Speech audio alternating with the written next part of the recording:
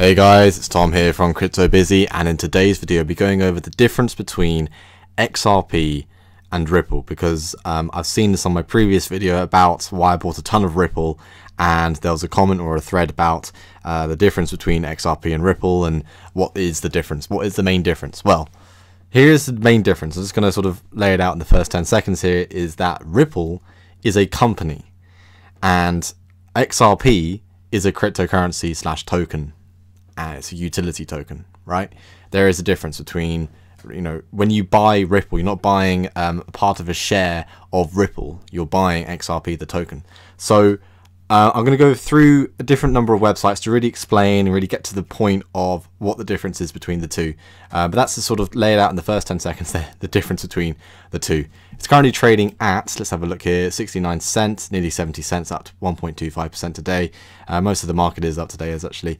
You look at the circulating supply and the current supply and all that sort of stuff, and you look at the circulating supply, it's a large amount, and people, it's one of the sort of milestones or sort of hurdles that people like to get their head around, that it's such a large supply, and relatively speaking it's a large market cap. But you look at the all-time high, again, as I said in my previous video, it had a market cap of nearly 141 billion, something like that. So it has space to grow. So there's a few things I'm going to go through. I'll leave all the links to what I'm going to talk about today in the description below. So this was a Reddit article here, and it says here, here's the difference between XRP and Ripple, and it sort of, it says it down to a T here, right? So Ripple, the company, offers banks a software called Ripple Connect, which uses Interledger protocol to transfer dollars or money, whatever money you want to use, between banks with a minimal fee, because it doesn't have to get transferred 2 to 3 times to different fiats or service fees. It simply needs to get converted once. This software does not use XRP. XRP is an option, but right now banks are not choosing it because it's new, because of its volatility, right? XRP is a cryptocurrency that exists outside of Ripple Connect, that is high in liquidity and has fast transactions. And that's what they're really trying to sell here, is that, and this is another video here that I highly suggest that you check out, and it really explains it quite well. The interviewer actually kind of probes him a bit on what the hell's going on a bit, but you look at the sort of partnerships that are announced from day to day, all that sort of stuff, that Santander is using Ripple, MoneyGram's using Ripple, Western Union's, they're testing it. They're testing it at the moment, because at the moment it's early days on whether they want to use it or not. It could be at the end of the day that they choose not to, but it's one of those things where the technology itself, where you can transfer money from one country to another so quickly, so fast, with low fees.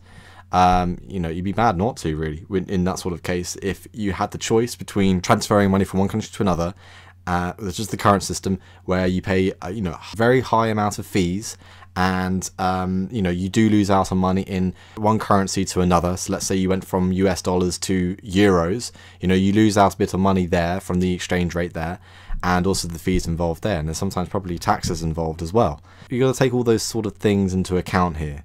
But what Ripple will do is, with the banks, when they use Ripple, is they will buy Ripple and then they will sell Ripple at the other end. So it's very quickly done, and the money transferred will be very quickly done there. So here's the difference, right? Ripple is a company, XRP is a cryptocurrency. At the moment, companies like Western Union and banks like Santander and a few other banks in Japan itself, they're testing at the moment, because they want to see how well it is. And in most cases, and practically in all cases, they report very good reports of saying, well, it's actually working very well, we're going to do something probably in the future. So it's all these sort of things where it's starting to sort of all connect. So the reason being of Ripple being big in 2018, it still has space to grow.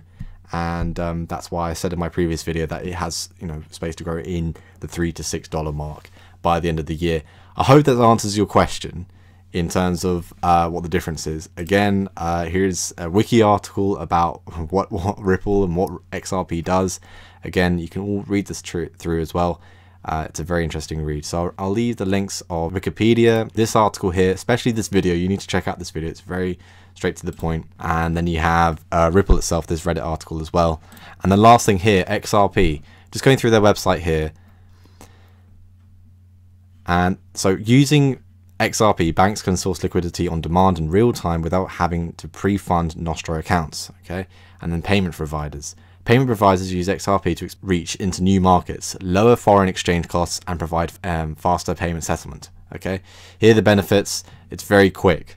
That's why people like to use it, and it's scalable. I hope that answers the question about XRP and the difference between XRP and Ripple itself. Again, I'll be very interested to start a discussion with you guys in the comments below about what you think about Ripple and what you, whether you're buying Ripple, whether you're selling Ripple. I'd really like to know what you guys' thoughts are on this. Don't forget to follow us on Twitter and Instagram at CryptoBusy. We keep you guys up to date whenever we post a new video on there as well. We also interact with you guys on there as well. Also, we have a Telegram chat, so we plan to get that a bit more active in the future. So make sure you check that out. We're very happy for you guys to join that and join a bit of a community there. Really would like to start, there's a bit of a discussion with you guys on there as well. So I'd love for you guys to actually join the Telegram chat as well. And also don't forget to subscribe to our YouTube channel and turn on the notification button if you're new. We plan to upload a new video every single day. And I'll see you in the next one. Thank you.